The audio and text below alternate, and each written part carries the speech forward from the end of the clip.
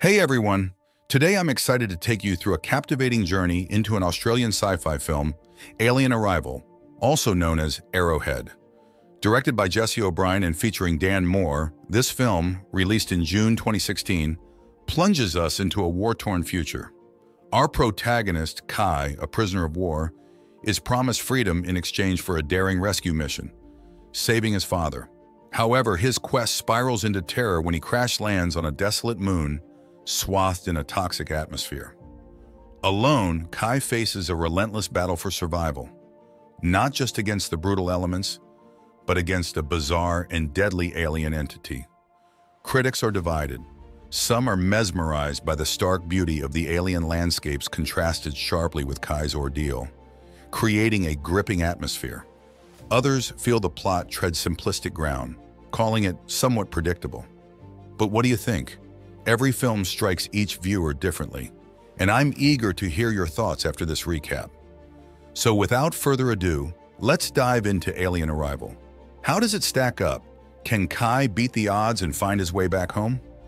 Let's unravel the story and discover the answers together. In the bleak depths of a mining colony prison, dozens of prisoners toil under the oppressive conditions enforced by mouth-clamping devices. The routine is disrupted when the crusher pit malfunctions, and Kai, a skilled prisoner, swiftly restores its operation.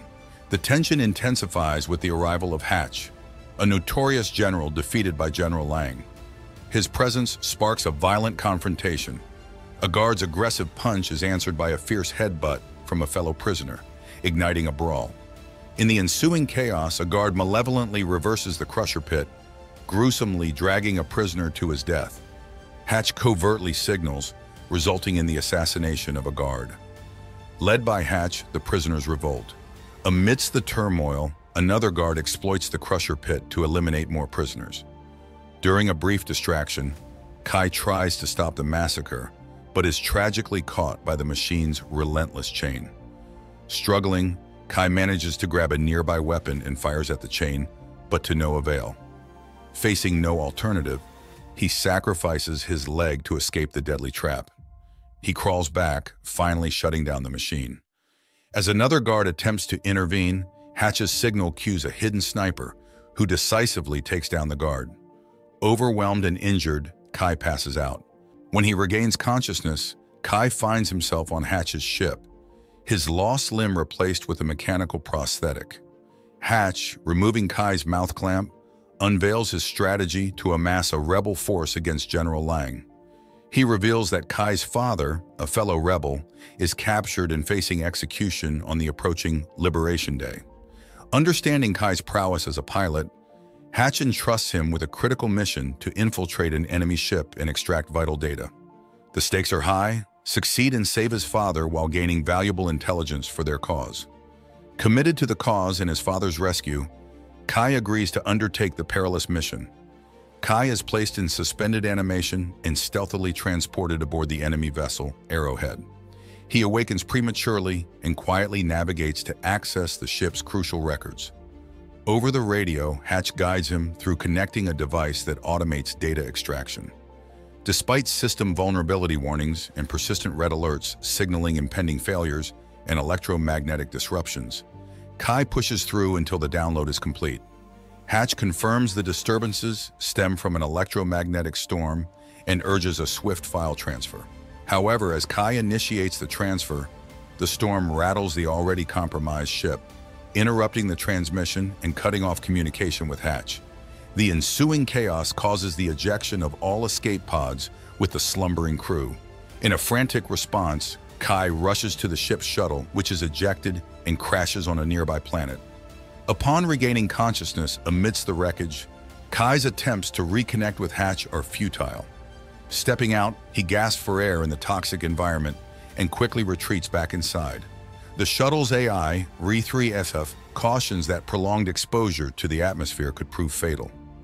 Looking out, Kai sees the Arrowhead sinking slowly.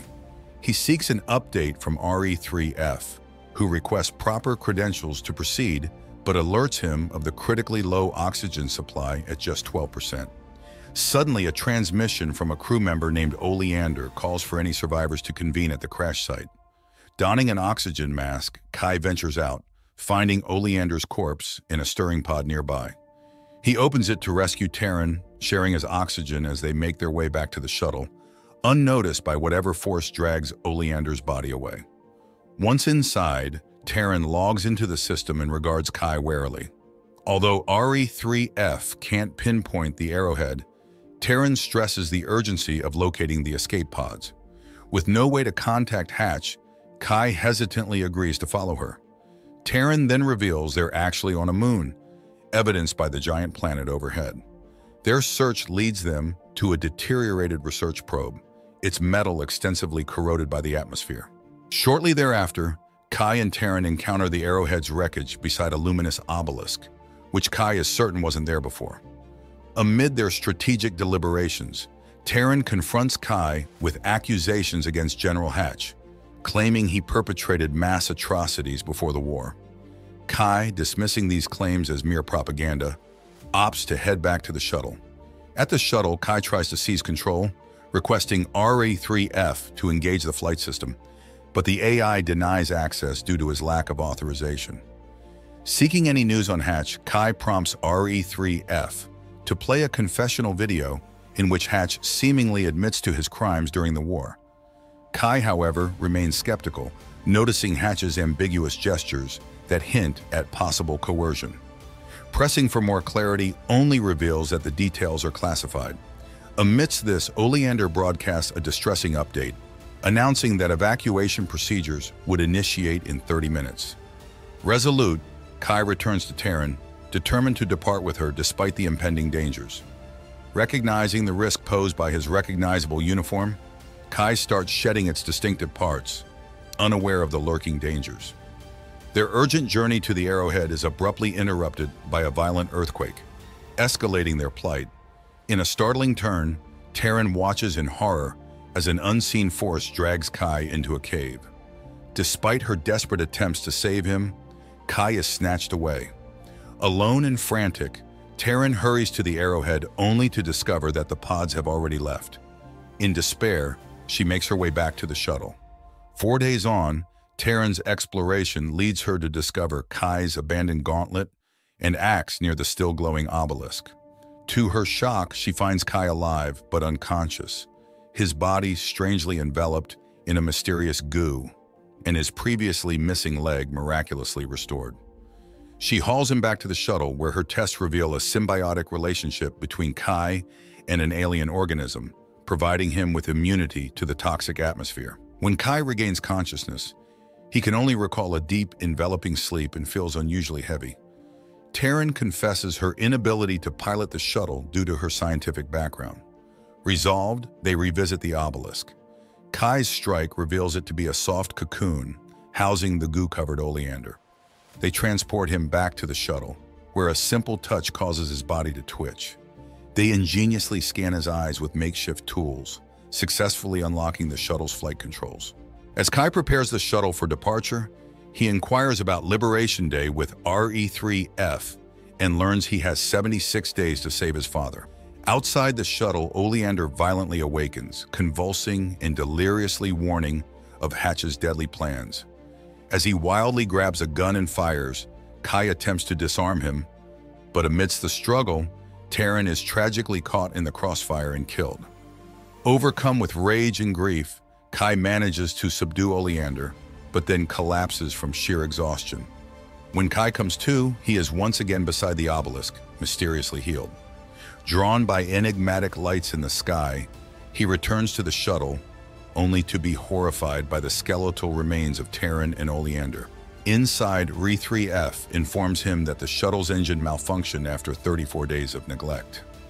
Now, with only 42 days until Liberation Day, Kai is haunted by footprints leading back into the caves.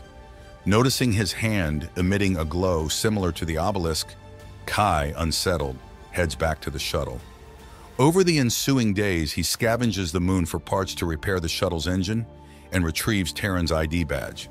As RE-3F plays cartoons to lighten the mood, a disturbing noise one night sends Kai into agonizing pain, causing him to collapse and further damage the shuttle. RE-3F urges him to rest to avoid more severe accidents, but compelled by the disturbing sounds, Kai ventures into the cave, where a monstrous creature confronts him. The encounter is too much, and Kai faints from the pain and the shock of alien limbs sprouting from his back. Waking up covered in goo, Kai realizes that his fear and pain induce his transformations. Desperate to rid himself of the alien entity, he vents his frustration on the shuttle's engine. In a moment of despair, he learns from RE3F that Liberation Day passed while he slept, leading him to believe he's fated to stay on the moon indefinitely. 3 years later, Kai has adapted to his lunar existence, learning to preemptively control his transformations by inducing pain. Intrigued by the persistent, mysterious lights, one night he frees a firefly from a glowing helmet, observing it merge into a stunning aerial light show. Back at the shuttle, Kai notes missing footprints in the absence of Terran's badge.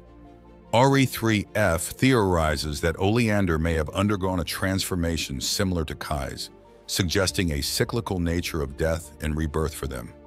Rejecting RE3F's suggestion to end his life for research, Kai resolves to face the Oleander creature head-on.